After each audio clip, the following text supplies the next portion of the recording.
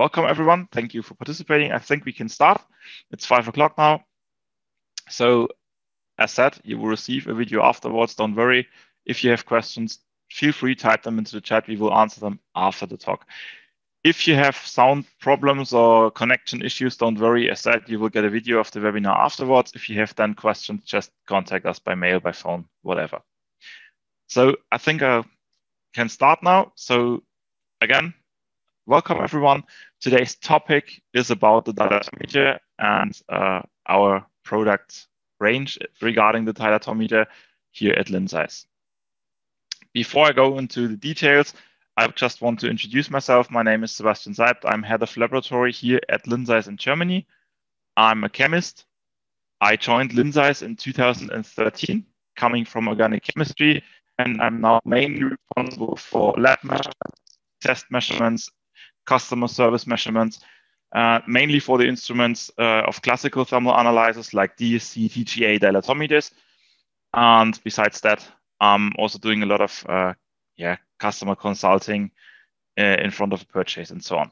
If you want to get in touch with me directly, you can contact me under the email address down here, or by phone, or if you just get in touch with the company. For those of you who do not know the company already, so we are the Linzais Messgeräte or Linzais Thermal Analyses. We were founded in Germany, in Bavaria, in 1956 by Mr. Maximilian Linzais, the guy on the picture up left. He founded us in a little town here where a lot of porcelain industry was placed and located in that time. And in the meantime, the porcelain industry is gone. However, the special manufacturing of car parts, special machines, lab equipment is left over, and so are we. Meanwhile, Mr. Klaus Linzais is the owner of our company, but he's more or less retired, and his two sons, Florian Linzais and Vincent Linzais, are the two who are our CEOs and are in the lead of the company now. Our manufacturing takes place here in Selben, Bavaria, all the time. So everything we manufacture is manufactured here in Germany. Besides that, we have facilities in the US and China where we have repair offices, sales offices, where we have technicians and distributors that cover the North American and Asian market. And besides that, we have contract traders, about 65 traders all over the world. So in almost every corner of the world, there's a guy who represents us quite well that you can get in touch with no matter where you are. Our main business area is the manufacturing of thermal analysis equipment, the manufacturing or production of thermal analysis instruments and thermal conductivity and thermoelectric analyzers. And besides that, of course, we offer in a more decent amount measurements, so service measurements in the lab where I'm responsible for. The product range I just mentioned covers the classic thermal analysis from DSC over thermogravimetric analyzers, dilatometers, and then also thermomechanical analyzers, up to thermal conductivity instruments like heat flow meters, laser flash techniques, hot wire techniques. And then we have analyzers for thermoelectrics, for analyzing Hall effect, Seebeck effect, charge carrier concentration, and so on. And in the most recent past, we focused a little bit more on thin films, the properties of thin films like also conductivity, thermal conductivity, electrical conductivity of thin films and layers, because of a lot of industrialization is moving down to micro and nanotechnology, where chip design and the properties of chip layers are of interest, and therefore also the lab equipment must address these issues, and therefore we are focusing a little bit about thin films and semiconductors in the most recent past.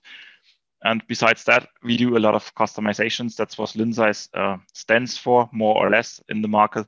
We are doing high pressure instruments. So all these from the shelf machines can be also equipped with high pressure furnaces.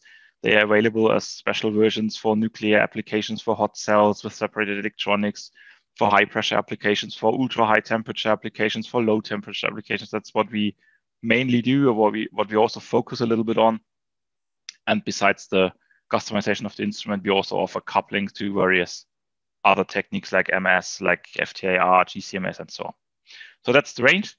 And today's webinar and today's topic is focusing on the most classic and most simple technique in thermal analysis, the dilatometry.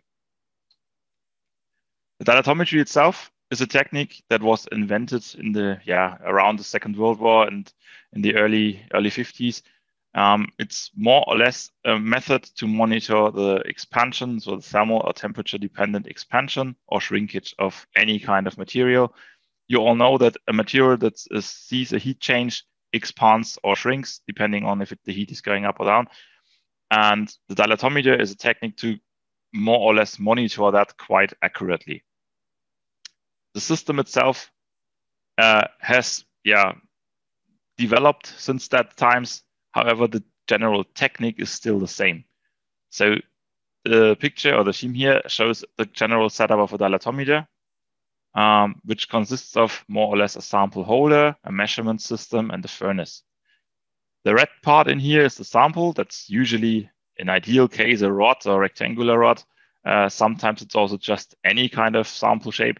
And the sample is put into a sample holder that's symbolized by this tube here, by this white tube. Within the tube, there's a push rod that's connected to the measurement system. And on the other hand, it touches the sample, usually with a defined force. And this push rod, of course, moves or is movable, and it moves when the sample expands or shrinks. Because of the force between the push rod and the sample is constant, the movement of the push rod can be monitored and gives you an idea about the movement or the expansion or shrinkage of the sample. The measurement system detects that and gives you your data. And of course, the sample is more or less in a furnace, or it's placed in a furnace that can heat or even cool the sample, and therefore enables the customer, enables the user to use a controlled temperature around the sample. So this is the general setup that has not very much been changing since the 1950s. Of course, the detection systems are improved now, the furnaces are improved and so on, but this is the general setup of any dilatometer. I say any dilatometer because the dilatometer range is quite big, and that's what LINSIZE can offer.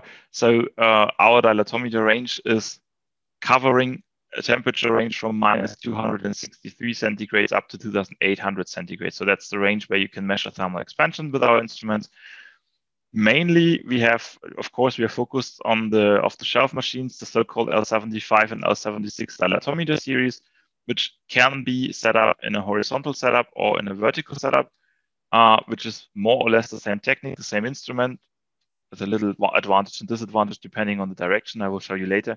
However, that's the classic machine that can measure from -180 up to 2,800, depending on the furnace. And besides that, we have special versions like optical systems that do not have push rods, that just detect the expansion by camera systems. We have multiple push rod systems that can measure up to 4 samples at the same time, if high throughput is needed, for instance, for quality control and so on.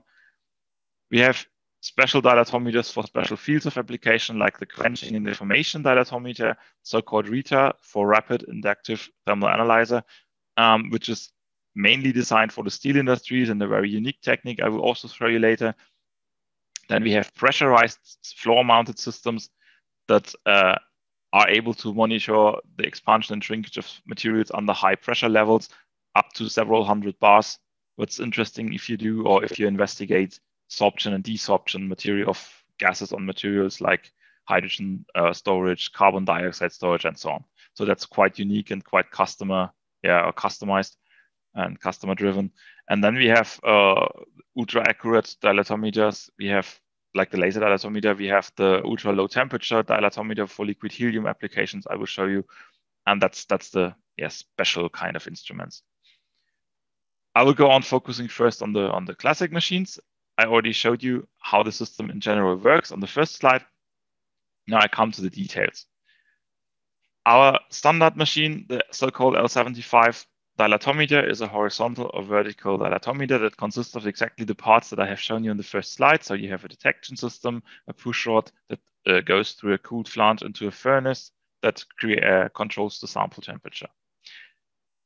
We offer that vertical and horizontal for a couple of reasons. First of all, you have to know in horizontal setup, you can run 1 or 2 samples at the same time. So there's a 1 push rod system and a 2 push rod system available, of course, with automatic pressure adjustment. And that's the most simple configuration and setup you can have.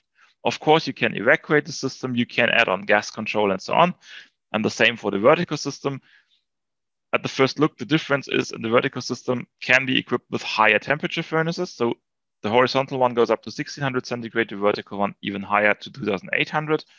And the vertical one can be equipped up to 4 push rods in contact to the horizontal one that can be equipped with up to 2 push rods. The automatic contact pressure adjustment is, of course, the same. What's the difference? I said there are a little advantage and disadvantages between those two setups. So for beginning with the horizontal one is quite easy to handle. On the left picture, you see a double push rod system of a horizontal setup. That's 2 push rods where you can insert a sample over here, just putting in from the top, laying it into this tube. In this tube, then you attach the push rod and then you can measure. That's easy. You can customize that for bigger and smaller samples, but in the end, it's quite easy. The vertical system looks like the horizontal one. The only difference is it stands. And the real disadvantage of the horizontal system is if you have a sample that undergoes reactions that can affect your tube where the sample is put in. So if the sample is a green body for sintering, or if the sample is highly reactive, or the sample is even, there's a risk that it melts and so on, there is a certain risk that the sample will react with the tube, and after the measurement, the sample could be baked to this tube. By using a vertical setup, the sample touches only the push rod and the end plate, but not necessarily the tube where it's placed in. So therefore, you have less contact, less friction in case the sample is very inhomogeneous, and less risk that the sample bakes to your system. So this is one of the advantages of the vertical system. However, it comes with the little drawback that sample handling in the vertical system is a little bit more difficult because the sample can fall down and has to be handled with care to be put in properly. On the other hand, the vertical system is quite useful when it comes to ultra high temperatures or very low temperatures. I always say up to a range of 1400, 1200 centigrades, it doesn't matter. But going higher than 1400, 1200, something like that, going higher, you will get an effect caused by the convection within the system. Because heat tends to move upwards, you will have convection within the sample chamber. And in a horizontal setup, if you go to very high temperatures, the convection will cause disturbance on the accuracy, on the signal, and it will affect the accuracy of the measurement. In the vertical system, the measurement to high temperatures is much more accurate because the convection is lower. The control of the sample temperature is easier, and therefore we always recommend the vertical setup if you go to 1500, 1600, even 2000 and higher. The same for low temperature measurements. If you have a cooled furnace and want to go lower than -50, lower than -80, so lower than any intra-cooler or liquid cooler can reach, if you want to measure with liquid nitrogen, we recommend a vertical system, furnace down and sensor upwards, because there you have the same thing. The convection causes the cold air to go downwards, and to avoid too much disturbance and influence, we recommend the vertical setup with the furnace on the bottom side if you go to really low temperatures. So that's where the vertical system is better than the horizontal. As long as you stay in the, I would say, common range, the only difference is that you have lesser friction for samples that are inhomogeneous or that have a risk to bake to the tube. Another thing where you have differences is the detection system itself. A classic dilatometer, like it was developed in the 15s, has an LVDT system, which is more or less an electric magnet that is mounted or in touch with the push rod and monitors the movement of the push rod and therefore gives you your signal. Usually we do it this way. You have a so-called LVDT system consisting of a primary and 2 secondary magnetic coils. Inside there is a movable core of the magnetic setup. This core is connected to the push rod. If the push rod moves due to the expansion and shrinkage of the sample, this core moves within that coils. Out of that, you will get an electrical signal. This electrical signal is directly giving you the expansion and also the direction of the expansion or shrinkage. The resolution goes down to several nanometers. So to be honest, you can measure a change of, I would say, 20 to 30 nanometers in length. Below that, you are already in the noise level. The digital resolution is even lower, way lower. However, it doesn't make sense. If you have 0.00 something nanometers, that's what a digital resolution provides. However, realistic is you can measure 20, 30 nanometers change in length. That's what you can do. And that's because it's a magnetic setup and it's an electrical signal that's transferred into a length change. Besides the LVDT, there's also the possibility to use a linear optical encoder. Here, you have a light source that is going through a condenser on the faceplate and hits this kind of stripe here. This stripe is a black-white stripe that is transparent for light, and the black parts are not transparent for light, and they are connected to this actuator down here. So the black bar here is an actuator that's also connected with the push rod. So if the push rod moves, this white and black stripes are moving, and you have a detector on that side detecting the light that comes through that whole setup. And due to the movement, the light that comes through changes. The detector sees a different signal. And out of the movement direction of this black and white stripes and out of the signal the detector can record, you also get an idea about the expansion and shrinkage that this push rod monitors. The resolution is nearly the same like with the LVDT. So it, in general, doesn't matter which one of these two techniques you are using. They both, like the horizontal or vertical setup, come with some advantages and disadvantages. The advantage of the LVDT is its robustness, because it is not affected by atmosphere, it is not affected by dust, dirt, whatever. So it's quite robust and easy to handle, while the optical encoder is more sensitive to dirt in here. So if you have a sample that causes a lot of fumes and outgassings, you have to protect this. From time to time, you have to clean that.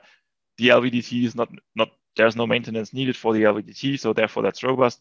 For the optical encoder, you have from time to time to send it to a clean room lab to be recalibrated, to be cleaned, which is sometimes annoying. That's the drawback. However, the optical encoder comes with the advantage of providing a bigger range. The LVDT has a range of a couple of millimeters in each direction, so around about 5 millimeters expansion and shrinkage can be monitored. That's when the magnet here reaches the end of the magnetic coil. For the LVDT, this stripe can be as long as you want, so you can monitor much longer changes and much bigger samples without the need of any help or without the risk to get out of the range of the instrument. So that's the main difference. What we usually offer is an LVDT system because of its robustness, because of the low need of maintenance. And if somebody wants to have a L0 detection, automatical detection of the initial length of the sample, of course, the initial length of the sample is much bigger than the expansion of the sample. So if you want to monitor the initial length of the sample automatically, you can have a system with a small encoder system to monitor the L0. And then there's an LVDT to monitor the length change. Or you can have an LVDT system at all to monitor both L0 and the complete change. Or you can just have the LVDT without being able to detect the initial length of the sample in total automatically. So that's the difference regarding the detector systems. Once the detector is fixed and you have decided if you have a vertical or horizontal setup, there are furthermore options and regarding the measurement system. So the sample holders that we use and the push rods that we use are usually made out of quartz or made out of ceramics. The quartz parts are quite useful because quartz is a material with almost no own expansion. So for a quartz system, you almost can skip any kind of correction. You can use it as it is because it does not expand, except you have samples that have a very, very low level of own expansion. However, the quartz system is quite fine. For most applications, the only disadvantage is the quartz is limited to around 1000 centigrades because higher than that, it bends over and gets soft or too soft or too viscous to be used anymore. So up to 1000 centigrades, we recommend quartz. Higher than that, we usually use ceramic systems. And when I speak about ceramics, I'm meaning aluminum oxide or alumina with a little bit stabilizers in there.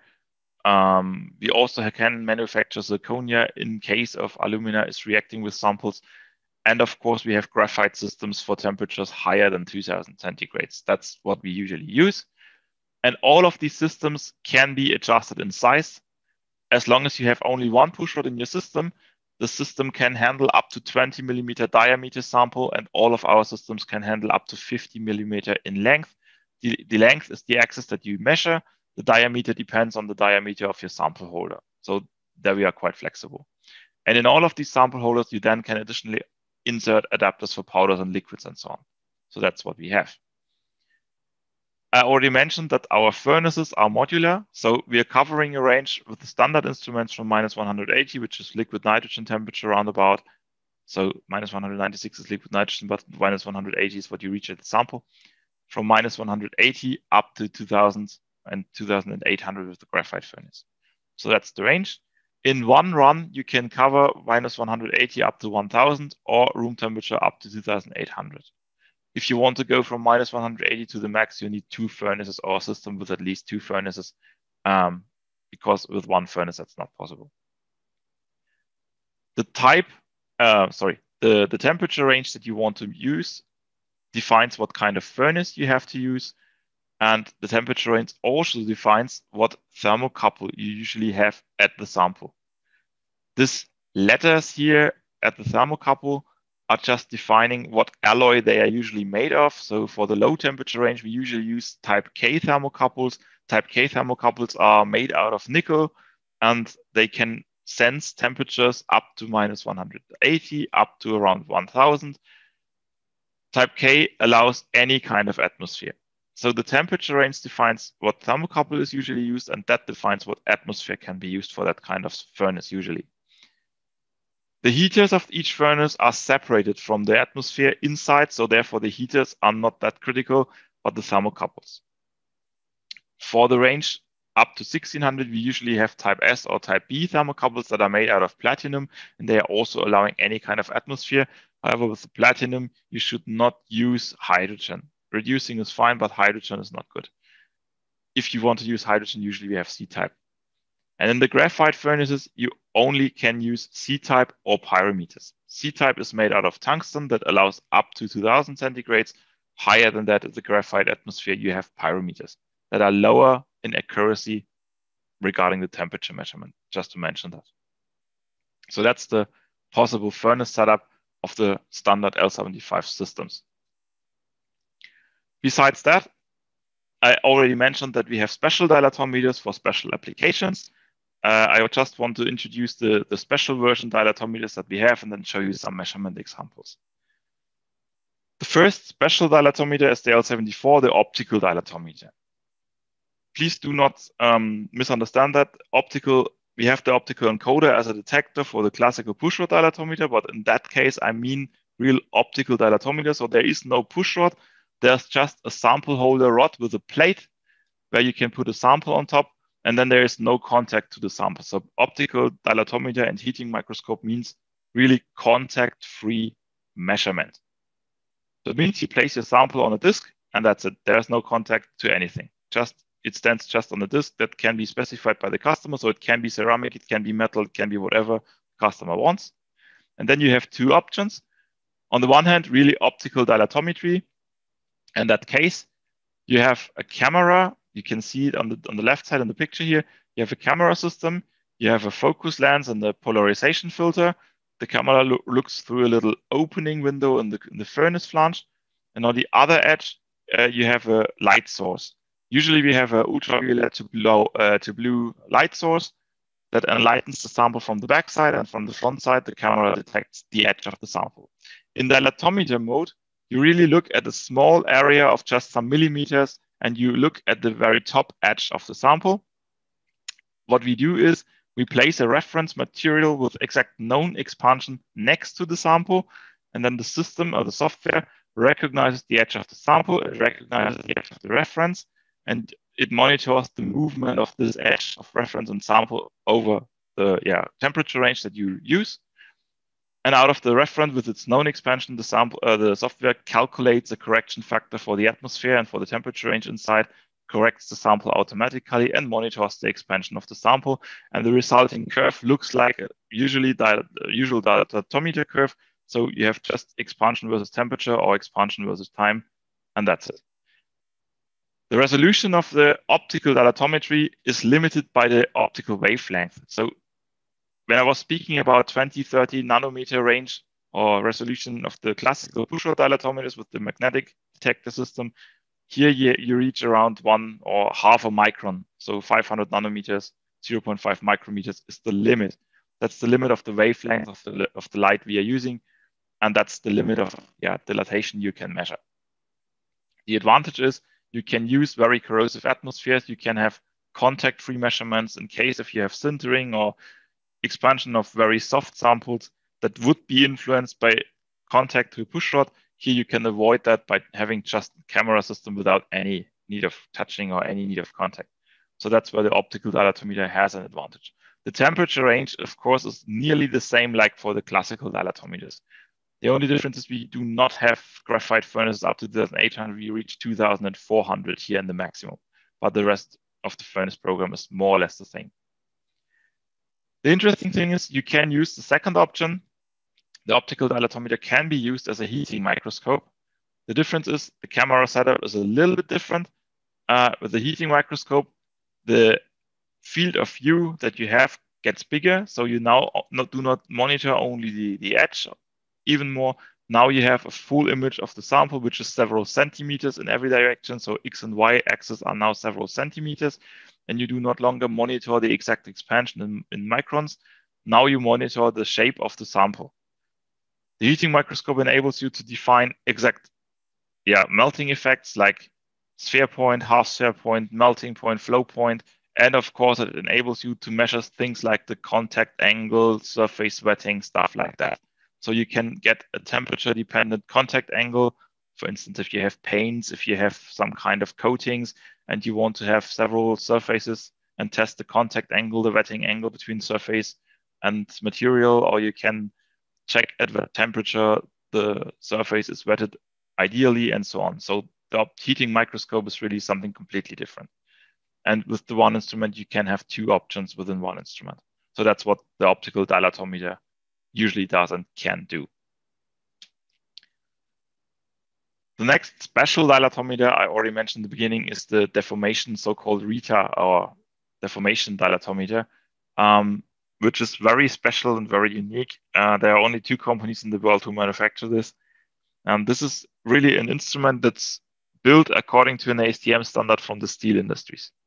What it does is, instead of a furnace, you have a field generator that generates an inductive field that's connected to an inductive coil. So you have a big copper coil in the image. You can see it more or less. So it's a huge coil around a sample. The sample is directly welded to the thermocouple. Otherwise, you cannot monitor the temperature properly. And the sample is now heated by the inductive field. Of course, it only works if the sample is made out of steel, iron, or nickel. Otherwise, it won't work. And as said, it's for steel alloys.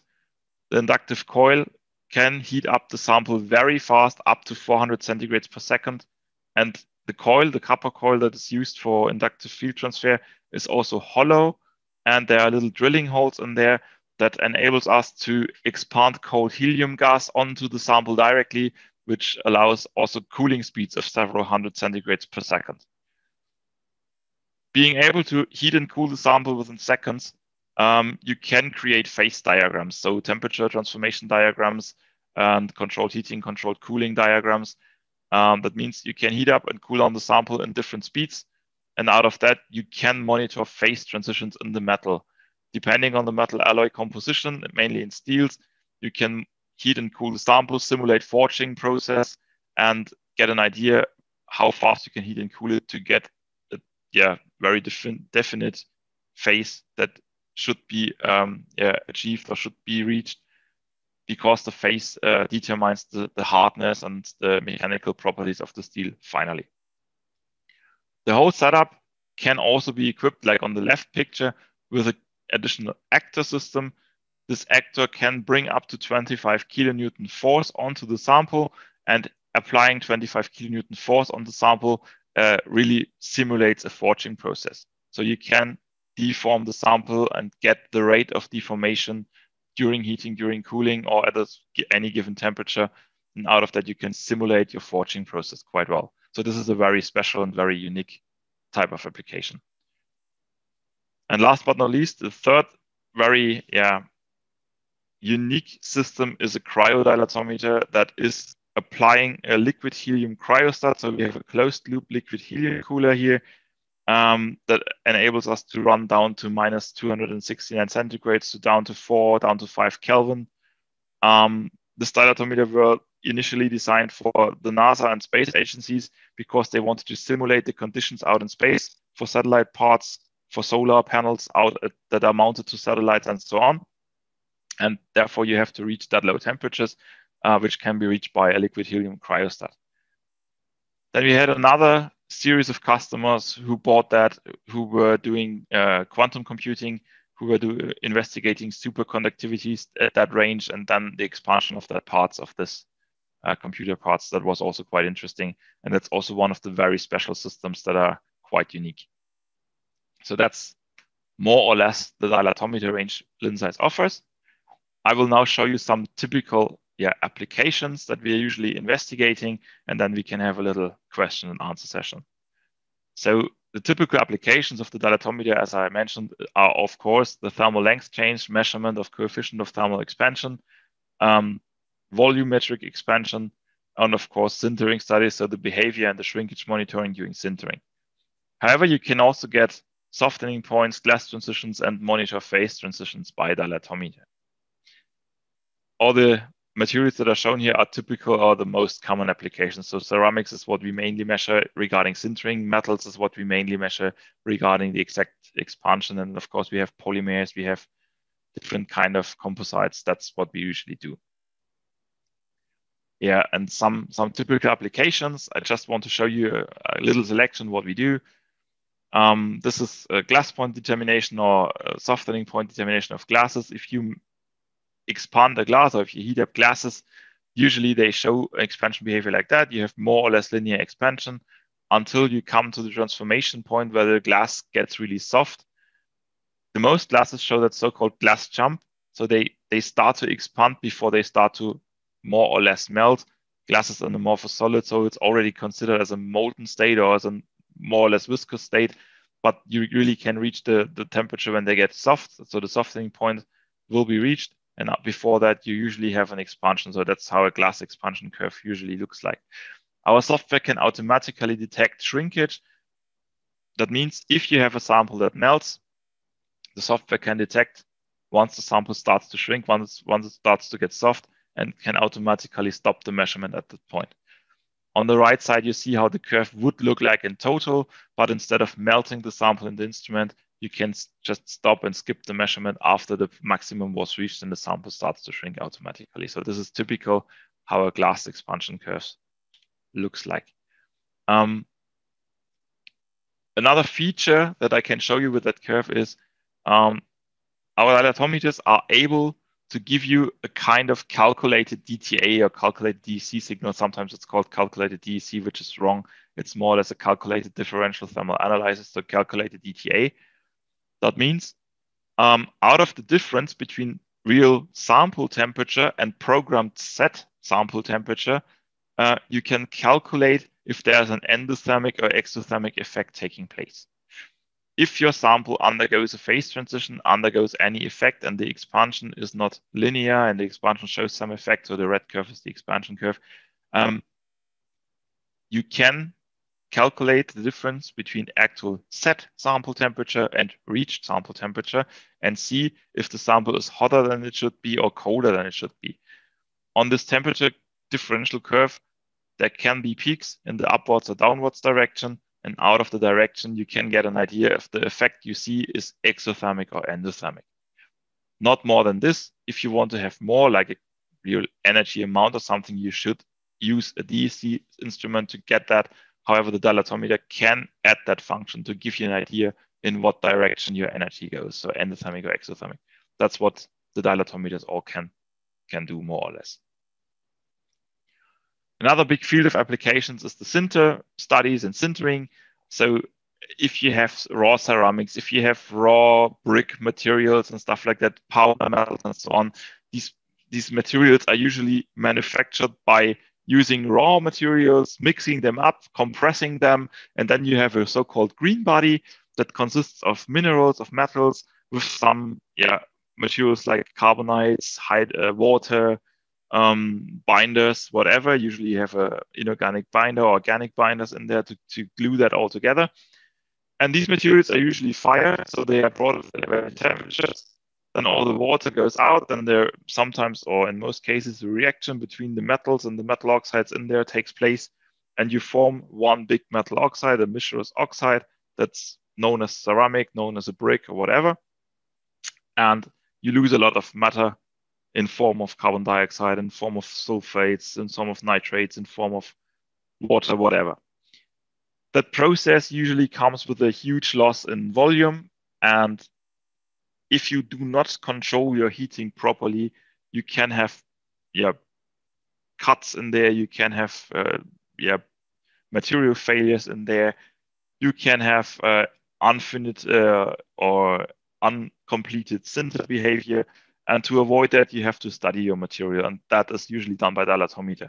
So usually you heat your material to different target temperatures. You see how fast is the material shrinking, is the shrinkage finished or not, and at what temperature and what isothermal plateau time is it finished and not. And this is just a typical sinter curve of a brick material. So you have a green body that is sintered. You heat it up. During heating, you see a first loss of volume at around 100 to 200 centigrade, which is the water that goes out. Then the volume or the length is more or less kept constant, a little bit expanding until really sintering takes place. And depending on the heating rate, target temperature, and how long you keep it at the target temperature, the sintering goes on faster or lower with lower speed. And you see a loss of volume, a loss of length. And you can reach a plateau. So down here you have the absolute values. So you can reach a plateau, or you cannot reach a plateau. It depends on how long you keep it there, if the maximum temperature is enough or not, and so on. And once a plateau is reached, the reaction is over. You can cool down the sample, and during cooling, you see the normal linear shrinkage that any material shows when cooled down. During sintering, you can, of course, determine the coefficient of expansion, but it's in the huge negative range, of course, so it's not that much of interest. I just displayed it here to show you that's possible, even if it doesn't not make that much sense here. What's more interesting is the relative expansion levels, which is the signal that you get out of a sinter measurement. If you do that with multiple samples and multiple speeds and so on, you can create a master sintering curve that predicts the ideal heating rate and the ideal target temperature for the corresponding sample type. So that's a quite common application. The whole thing can also be done in hydrogen atmosphere. So instead of just air or inert atmosphere, there are some materials like powder metals or metals that are usually sintered in a reducing or even pure hydrogen atmosphere to get rid of the oxides in there. If you have metals and they should form an alloy or should react with each other, oxygen is sometimes not so good because it causes the metals to form an oxide or metal oxide alloy, and you want to have the pure alloy without any oxide in there. So therefore, hydrogen is a good atmosphere because it takes off all the oxygen, it reduces it to water, and the water goes off, and your pure metals are left over. So again, you have a temperature profile down here. So the sample is heated to a certain temperature, and it's kept isothermal to get rid of all the water. Then the heating is going on to a target temperature until the sintering process is over, until a plateau is reached, and then the sample is just cooled down ballistically. And you see the delta L, the red one is the absolute delta L. So you lose some water in the very beginning, then you have expansion until you reach the sintering temperature, and then the sinter process goes on. You reach a plateau temperature-wise, the sinter process still goes on and reaches also a plateau where the reaction is over, and then you just cool it down. And this is what is typically done during sinter studies. Some special applications I want to show you as well. You can measure powder and liquid samples using a push-rod dilatometer by using special adapters. You have adapters for powders that are consisting of a hull with two small cylinders where you can press the powder in between. And then this whole setup is placed into the sample holder where usually a sample rod is placed. And then you can monitor the shrinkage or expansion of a powder and also the sintering of a powder. And there's also a container that has one push-rod and one fixed end that is used for liquids. In that case, emal raw mixture was measured. It was measured into the melt. During heating, it lost some humidity, so it was already compressed during heating. There was a constant force. That's why the absolute expansion, also relative expansion, goes down all the time. It was compressed even more the hotter it got. And at around 520 centigrades, the melt of the material just took place. And that was when this expansion curves showed dramatically shrinkage. So that's just to show you that also powders and liquids could be measured, enabling a just normal dilatometer. And then I have just some measurements to show you that we really can reach the 2800 centigrade. So that's the measurement of a graphite furnace up to 2800. What's unique here is that you have pyrometers and no longer thermocouples. So the sample temperature is monitored by a pyrometer now. The pyrometer comes with the drawback that it measures the temperature quite accurate at the elevated temperatures when there's a lot of infrared irradiation coming from the sample. However, in the range where there's no infrared irradiation, so below 1000, below 500 especially, the temperature information is rather not there, not given. That's why the curve shows a very poor CTE, a very bad signal in the very beginning up to the first 500 centigrade. So then you have linear expansion from then on. That's just to show you that if you use that 2800 centigrade system, it's really configured for the high temperature. You can reach the high temperature. However, you have uncertainties in the low temperature range, which should be covered with another setup, with another system, maybe with another furnace.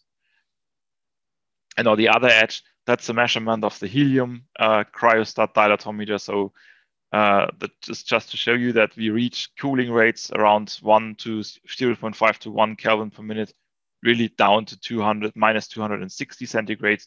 And then we can heat in one run up to 180, 200 centigrades. So within one run, you can go from room temperature down to 5 Kelvin and then up to 180, 190, 200 centigrades. That's what's possible with the ultra low dilatometer, because these are the most spectacular systems. I just wanted to show you the measurements, how they look like, and that this is all possible. Finally, there's also an application for the Rita. So that's what I already mentioned some slides before. With the inductive dilatometer, you usually investigate phase transitions by heating and fast cooling. You get curves like on the left side. You heat up, then you have a phase transformation, and you cool down, and you have the back transformation. So the upper curve here is the heating. You heat up. You see a change in expansion here, which is the phase transformation during heating, and then you cool down, and way lower than the upwards transformation, you reach the back transformation point. And the distance between transformation from one to the other and backwards, the distance between those 2 points may vary. If you do a lot of that experiments with different heating and cooling speeds, you get a 3D diagram. So you get something like this. Depending on the heating and cooling speed, you get a zone, a defined zone where the one or the other phase is stable, and you get a shift of the phase transformation points that's depending on the speed. And out of this, you can characterize your steels, you can characterize your materials. That's what's usually done with the so-called Rita or quenching dilatometers. So far about our dilatometer series and our special dilatometers. I'm finished with the talk now. Thank you so far for your attention.